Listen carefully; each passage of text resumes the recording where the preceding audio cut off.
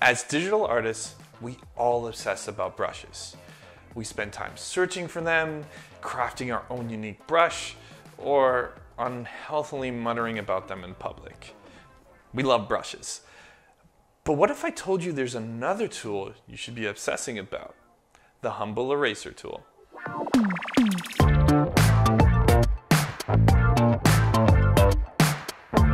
Hey there, this is Drawing with Avi, a channel where we discuss all things digital art.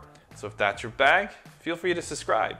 In my opinion, the eraser tool is often overlooked and is seen more of a corrective tool. But that's really limiting all the great things you can do with the eraser tool. In fact, I have 3 simple tips on how you can use the eraser tool to improve your drawings. Make sure you stick around for the last tip because I think that one is really going to level up your game.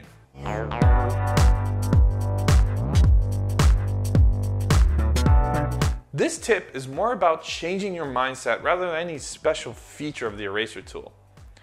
You see, when you draw traditionally, you tend to be a little bit more careful about your clean line art.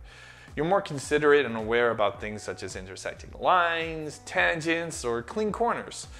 All this careful line art means that you'll be drawing at a pretty slow pace. When drawing digitally, you don't have to slow down and worry about those things because of the eraser tool.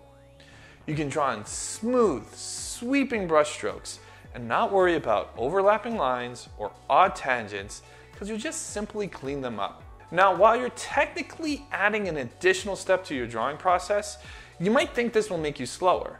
However, the reality is that you'll be doing your clean art at a much faster pace since you're not slowing down to be more careful with your line art. Just last week you called me, the way you're talking is driving me. Negative inks isn't really a word. I'm just using it because I don't really have a shorthand to call this technique. When you're inking, you're essentially adding lines to your illustration to help define shape, depth, or texture. With negative inking, you're doing the exact same thing, except you're removing elements rather than adding. Confused? Don't worry, it's pretty simple. Let's take this drawing of a character with dark hair. Now, we can leave this drawing as is, or we can apply some shape to the hair by using our eraser tool. First, we're going to make sure that we're using a brush shape that matches our current line art. So, if our line art is using the hard round pressure brush, we want to use that same brush for our eraser tool. Then, we can draw in some erased lines to indicate waves of hair into the illustration, like so. We can also use this technique to indicate creases in clothes or brick patterns in the background. This takes a bit of practice, but you'll quickly discover how you can use the eraser tool to draw in definitions to areas that are mostly filled in.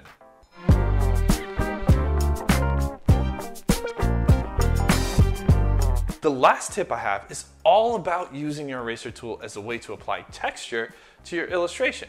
Let's say we have a digital painting of a lone warrior walking through the aftermath of a battlefield. We can add some life to this drawing by applying texture. Normally, we would do this by adding brush strokes to the drawing using a texture brush. However, we can enhance that technique by utilizing those same brushes with the eraser tool. By applying your eraser tool as a texture brush, you can layer the effect you're after. You can make the dust seem more fine or add the impression of movement to smoke. You can even use this technique to imply patterns or details in the environments and costumes.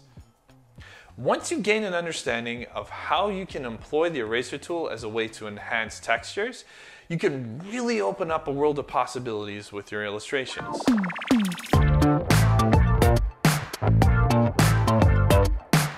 So those are my tips for upgrading your drawing game by using full use of the eraser tool. Do you guys use the eraser tool in any other unique ways? Drop a comment below and let me know. I hope you guys found this video helpful. If so, hit that like button or consider subscribing if you want to see more. Until next time, keep drawing.